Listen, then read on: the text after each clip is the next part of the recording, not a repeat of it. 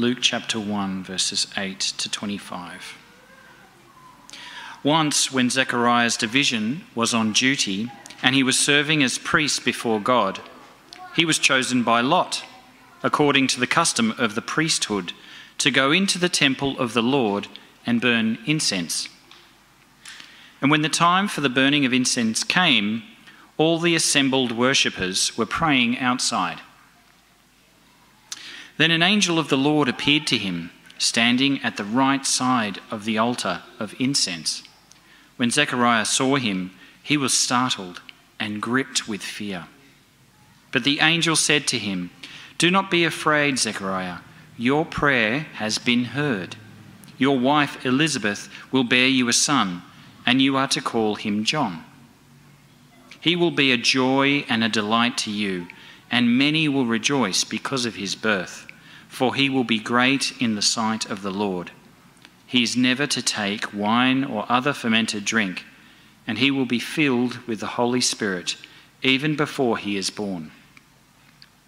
He will bring many of the people of Israel to the Lord their God, and he will go on before the Lord in the spirit and power of Elijah, to turn the hearts of the parents to the children and the disobedient to the wisdom of the righteous, to make ready a people prepared for the Lord."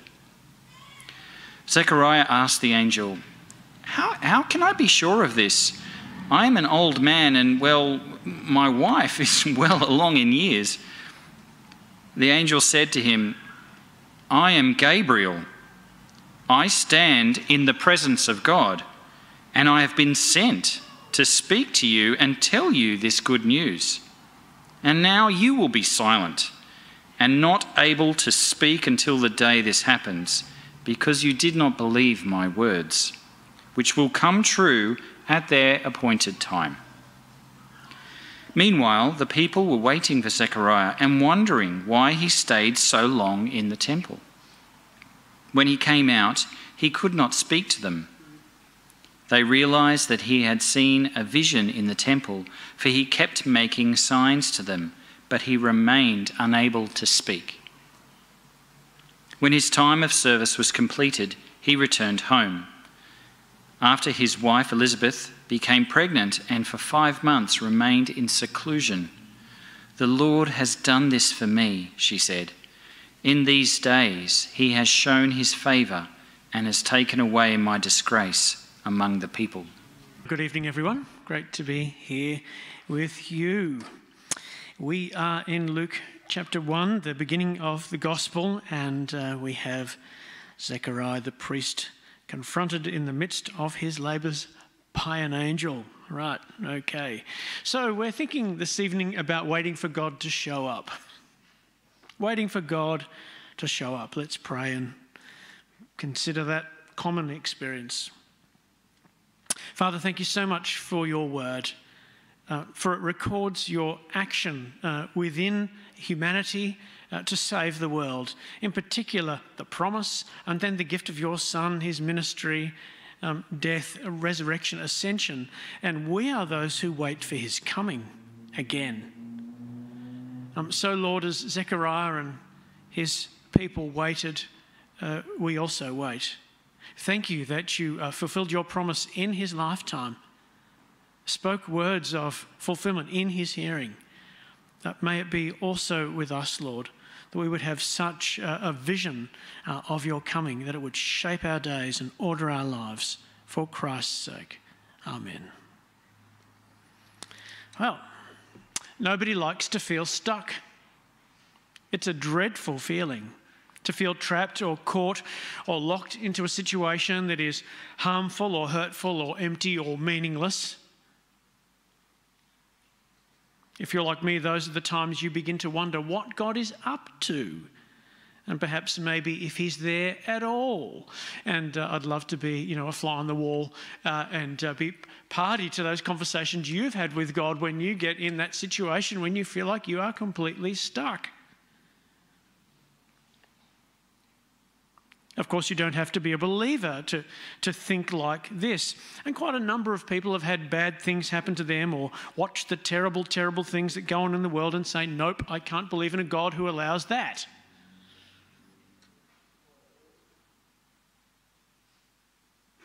And if that's a conversation you've had with someone you love, please talk to a staff member about it or your gospel community leader about it. It's so common. And a moment's thought will teach us that just a couple of further questions will break that cause and effect link for people. That is, if they really want to find an answer. Those of us who've walked with Jesus a while will know that he doesn't often answer our prayers the way we want him to. Our problem is we're focused on our thing. So, here's my thing and it's not working very well at the moment, so I'm telling God about that and I'm kind of waiting for him to fix that for me. That's a reasonably familiar prayer request. I think you've probably prayed that way even today. But the thing with God is his picture is bigger than ours. So while we're kind of fretting about, the thing that's not working over here, he's probably at work over there, except we're so focused on our thing we can't see it. And you walk with Jesus a while, and as you do, you get a kind of wider perspective on your past, the last week or the last month or the last year.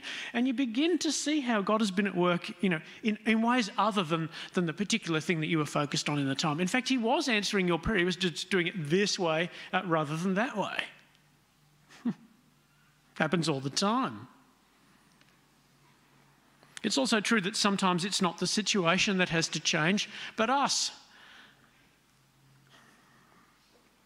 All this is just to say it's no wonder we find it difficult to understand what God is doing when we think from our point of view about our lives and our world and what we think needs being done. See, the problem there is, of course, that God has his point of view. I suppose we must allow him that. And that's the thing he's actually on about.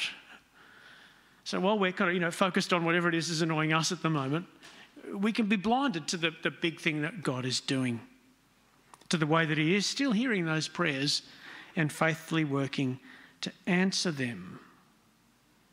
Yes, the scriptures make it quite clear that God is working his plans and purposes out, and that what's really going on is that we're being invited to partner or participate with him in what he's doing, not here to invite him into what we're doing. That's the reason I think so many people get confused and why they think God doesn't answer their prayers.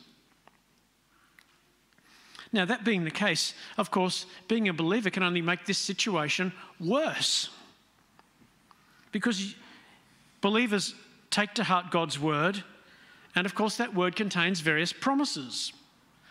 So what if the promises don't seem to be happening? Okay, that's like double jeopardy, isn't it? God's made a promise, I've believed it, kind of where is it? What then? Well, in a sense, that describes all of us. We should all be praying every day, your will be done, your kingdom come. But, well, we've been waiting 2,000 years, and we're still waiting. And all the while, we're caught up in the inevitable decay of our broken world. So what is a person who prays the Lord's Prayer every day supposed to think? And I start that way because Zechariah has been waiting. God's people had endured slavery, exodus, running battles with their neighbours and then exile, and now they're under Roman rule. They live in an occupied land. And they're waiting for God to show up. Something he's promised to do on various occasions. If you know your Old Testament reasonably well, you'll know that in Deuteronomy 18:18, God promises the people a prophet like Moses. One like Moses.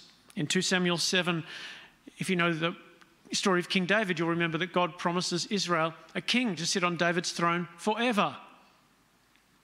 Psalm 110, the Lord said to my Lord, sit at my right hand until I make your enemies your footstool. Here's God speaking of another, one who would come. Daniel 7, one like a son of man, quoted in your New Testament many times. But, surely the second last verse in the Old Testament, if you've got your Bible there, flip between the Old and the New, is a bit of a clue. Malachi 4 and verse 5, "See, I will send you the prophet Elijah before the great and dreadful day of the Lord comes. He will turn the hearts of the fathers to their children and the hearts of the children to their fathers, or else I will come and strike the land with a curse." End of the Old Testament. Surely those words would have been ringing in the ears of every Israelite. So much so that every time, even today, when they celebrate the Passover, there's an empty chair. Did you know that? Guess who the empty chair's for? Elijah. That the Messiah would come. Still waiting. It's bad enough to live with the disappointment of God not behaving as you imagine he would, but much harder when he does not behave as he said he would.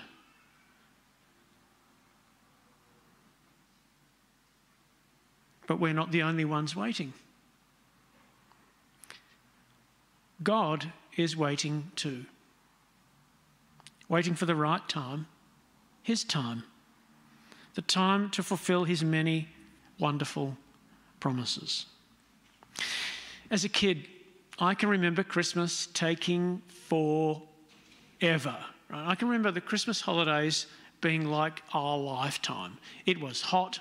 I lived by the beach, and it was just endless. They were endless. Every day seemed to go on forever. The sun's up for 68 hours a day, and then Christmas is kind of at the end of it, and it was never going to come. I can remember shaking with excitement at the prospect of Christmas, right? But it took so long to come. Zechariah's people, God's people, had their land. It's part of the promise, but no king. Someone else ruled them, someone called Herod, who wasn't really a Jew at all. Zechariah was a priest, but he'd never had the opportunity to stand before God in the temple and represent his people. I know that because you only got that opportunity once. And that's what this story is about. He was chosen by Lot. He is an old man. He's way too old to have kids. He's been a priest his whole life. Twice a year, his group, one of 24 groups, a name I can't pronounce, of priests, were called up for their duty at the temple. For his whole life, he'd gone to Jerusalem twice a year and never been chosen.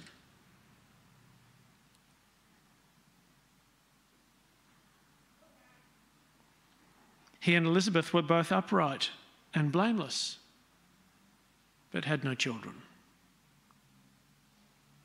Waiting for God to fulfill his promise to his people and give them a king.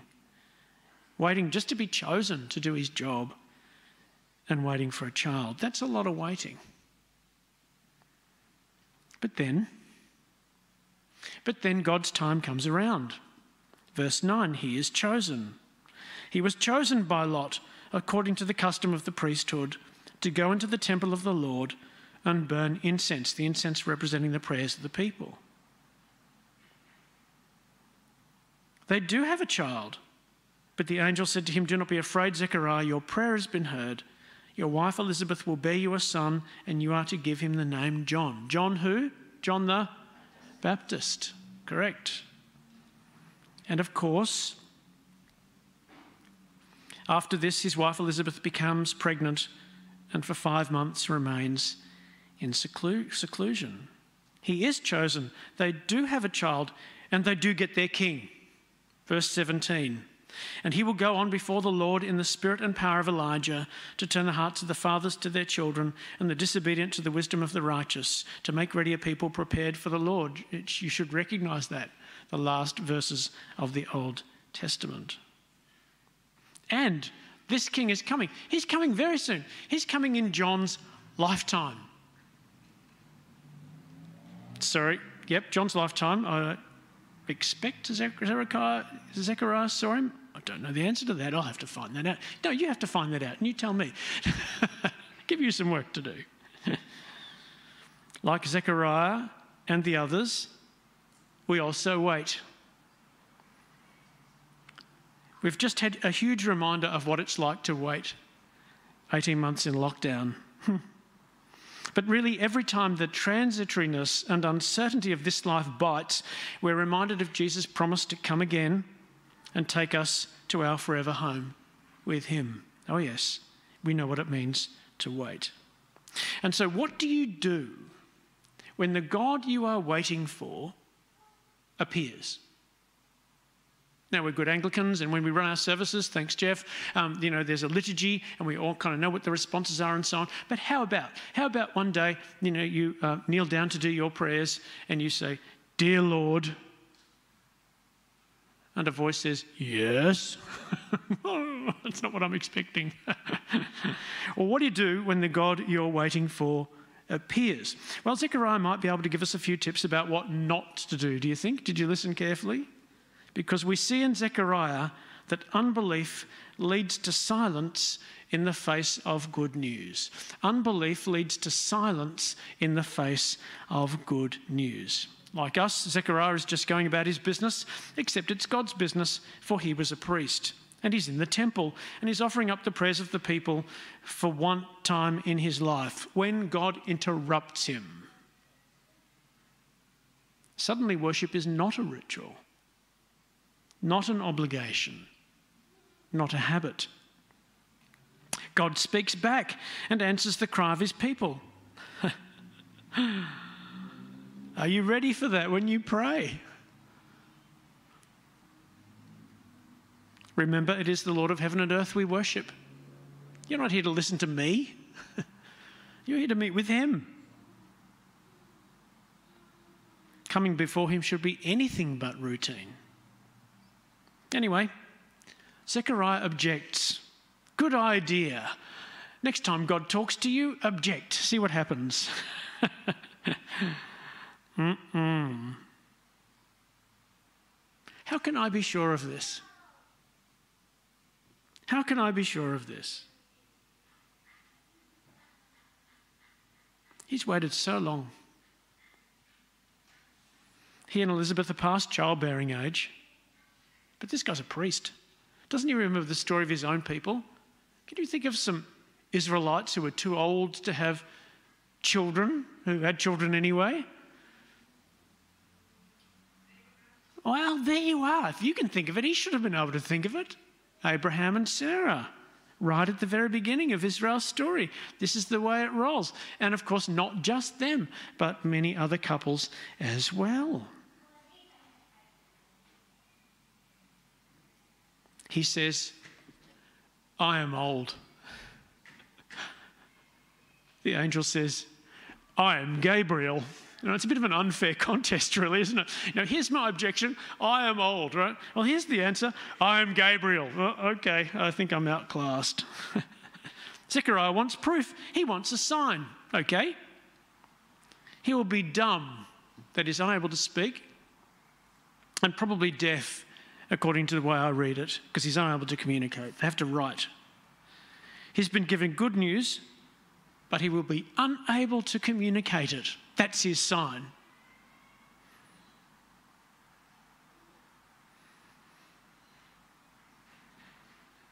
And now you will be silent and not able to speak until the day this happens, because you did not believe my words, which will come true at their proper time.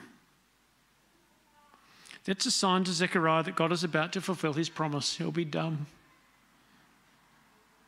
The birth of the child is a sign to the nation that God is about to fulfill his promise to them. The child himself is a sign. The child himself is the vehicle by which God will announce the coming of the King they've been waiting for, the coming of the Messiah. He'll be great in the sight of the Lord. He's never to take wine or other fermented drink, and he'll be filled with the Holy Spirit even from birth. Many of the people of Israel he will bring back to the Lord their God. He will go on before the Lord in the spirit and power of Elijah. The child is the sign. He is John the Baptist. He is Jesus' cousin. He is sent to prepare the way before the Lord. And they don't have long to wait. Elizabeth gets pregnant pretty promptly. And if you've got your Bible open, you might notice something you hadn't seen before that relates to Jesus. Because when she discovers she's pregnant, she remains in seclusion for 5 months. The Lord has done this for me, she says. In these days he has shown his favour and taken away my disgrace among the people. The next verse, in the 6th month, God sent the angel Gabriel to Nazareth, a town in Galilee, to a virgin pledged to be married to a man named Joseph. In the 6th month of Elizabeth's pregnancy, the angel visits Mary. And guess what else is set in train? So praise him, because in Jesus we are the inheritors of this promise too. And remember, God's timing is perfect. He is not limited by our personal or nation's political or military circumstances. You know, we might think it doesn't look like a really good time for God to fulfill his promises. Friends, it's always a good time for God to fulfill his promise. He's still working with his people. He's not forgotten the Jews, and he will not forget us. His ways are always miraculous. I mean, think about it. The nation was occupied. The prophets were silent. This is the end of the intertestamental period. It's 400 years of silence. The woman was barren. None of that is any problem for God, and your circumstances are no more difficult. So whether it's the cry of your heart, the agony of the world or our nation, or the apparent failure to show of one of God's promises, he has not forgotten or failed to notice. He will not let you down. He is always faithful, ready to do more than we could ask or imagine. No.